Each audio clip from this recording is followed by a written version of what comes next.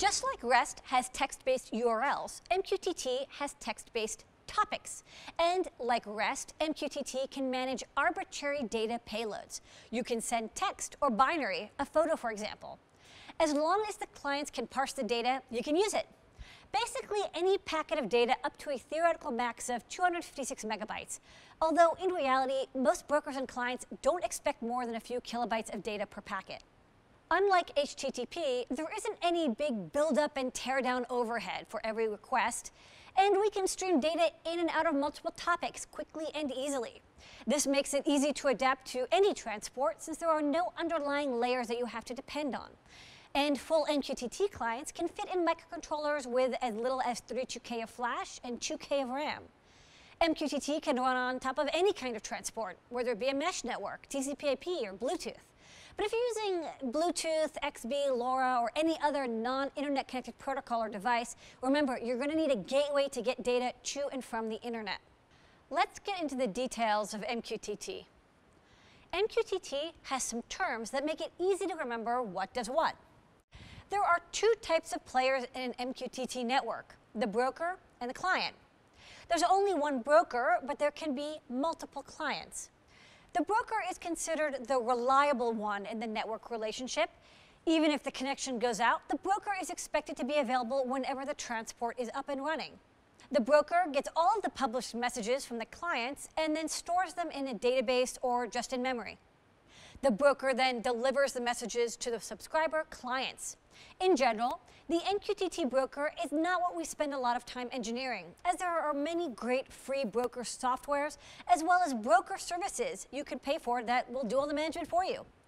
The part that you will be most involved with is the client. That's your application, whether it be a sensor, robot, or toaster. Each device you design will come with its own MQTT client. Whenever there's a reading to upload, the client will publish that reading to the broker using a topic. Like we said before, topics are sort of like URLs or a file system. They use slash delimiters and text categorization. So much like you would sort your personal documents into folders like so, or a work document like this, topics have a hierarchy. Let's say you have a factory like this one, and you wanted to make temperature sensors placed on the HVAC units of each floor in your building publish their temperature. You could set up your topics like so: sensors / floor / temperature / HVAC ID. So the third floor main AC would be publishing to a topic like this. The 10th floor boiler would have a topic like this. And the 4th floor heater would use a topic like this. While there is no requirement that we organize our topics like so, not doing that is akin to putting every document you make on your computer desktop. You can do it, but it makes it really hard to keep track and makes it really hard to find stuff later. Most brokers require that you set up your topics ahead of time and will not let clients publish or subscribe to non-existent topics. This is good for avoiding typos and corrupted data. But sometimes you can set up your broker to be more flexible. Whenever a publication comes in for a topic, that topic will automatically be created. And this is good when you have a dynamic sensor network with new nodes joining without warning. Likewise, any client can subscribe to a topic the broker has, and a broker will send an error for that topic if it does not exist yet. An MQTT client publishes messages to a topic by sending the message and the topic to the broker. The broker then sends that message to all the clients that have subscribed to the topic. That's it. That's how MQTT works. Using the topic model, you can do a lot with a little. For example, you can develop MQTT clients to only use specific topics to publish and subscribe to when you want to have configuration changes, not just data.